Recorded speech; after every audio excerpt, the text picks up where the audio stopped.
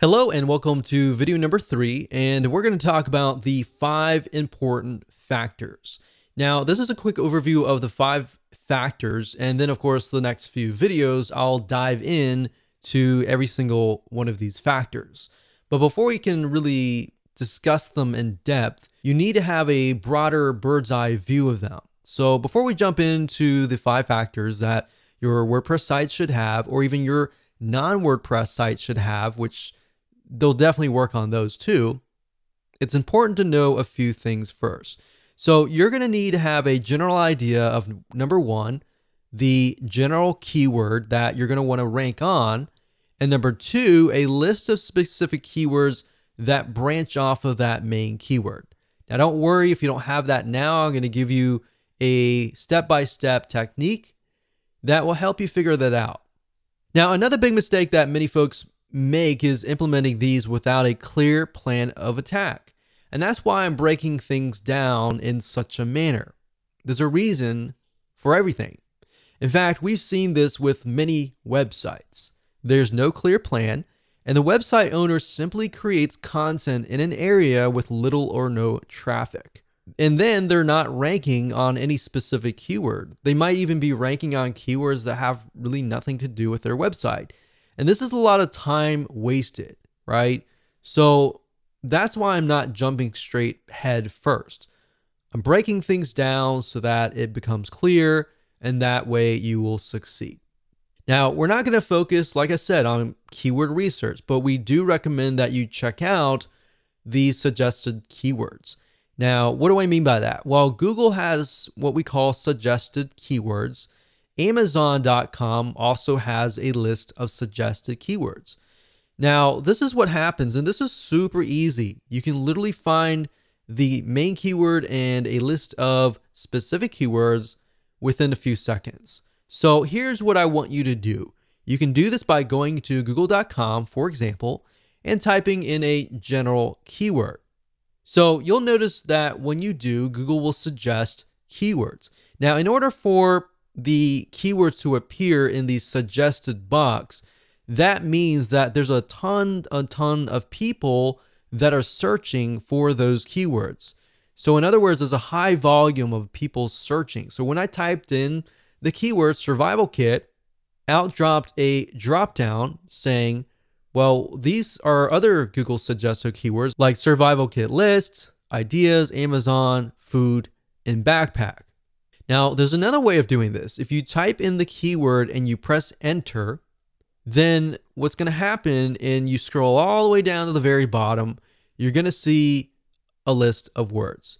So if you scroll all the way down the bottom after you made that search, you're going to find additional keywords right here where I've put a red box here. So we can see additional keywords are things like military survival kits, survival kit list, best survival kit food, items, wilderness survival kit. So we can see not only are there different keywords, but there are also different types of survival kits for different scenarios and different settings. So that gives us an idea of, okay, we can write an article on survival, military survival kits, or wilderness survival kits. So these could be totally different articles. So now that you have a basic understanding of basic keyword research, let's move on to the 5 important factors. And they are, number 1, the URL structure, or the domain name and the category name, the file name, even the page name is important. And this is what shows up in the address bar at the very top. Whenever you go to any website, you see the domain name, the page name, and all that in the search bar at the top. That is the URL structure. Now, the URL structure is very important because it tells Google and other search engines, are you a brand? Are you a specific keyword? What is your website about?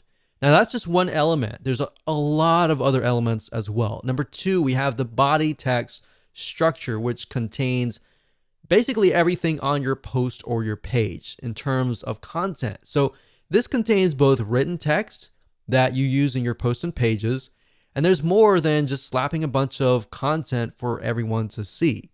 So there's a lot that goes into this. So I'm going to show you, I'm going to break things down so you have a better idea of what you should include in your body text structure.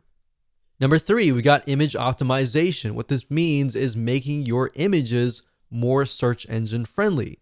So just like body text, when it comes to images, Google and other search engines are not going to know right off the bat what they are. So you need to do your best to help them figure out what the images are all about. Now, there are ways that Google will figure out eventually what your images are all about. So don't try to game the system. For example, if you name an image, let's say a wilderness survival kit, the way they figure out if that image is legit or not is oftentimes they'll rank you in the Google image search engine. If somebody types in, let's say, wilderness survival kit, and they see your image and they click that, they have a better idea that, okay, this is definitely an image of the wilderness survival kit. And that will actually help you in the long run. So don't try to game the system and name an image something that it's not.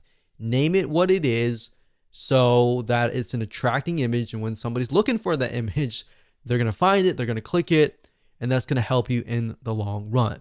In fact, beyond that, there's a few more steps you'll need to take. And plus, in addition to that, with the image search engine that I talked about just now, you can actually get a lot of traffic from that search engine. And of course, we got factor number 4, which is title optimization, basically how to make your titles search engine friendly, because the reality and the truth of the matter is that your titles do show up in the search engine, so you definitely need to do this right. Otherwise, you're going to attract the wrong person. Meta optimization is the same thing. You've got the description and other metadata that will show up underneath the title in the search engines. So you want to make sure that you attract the right person. Now that we've talked about the 5 important factors, let's dive into every single one of these 5.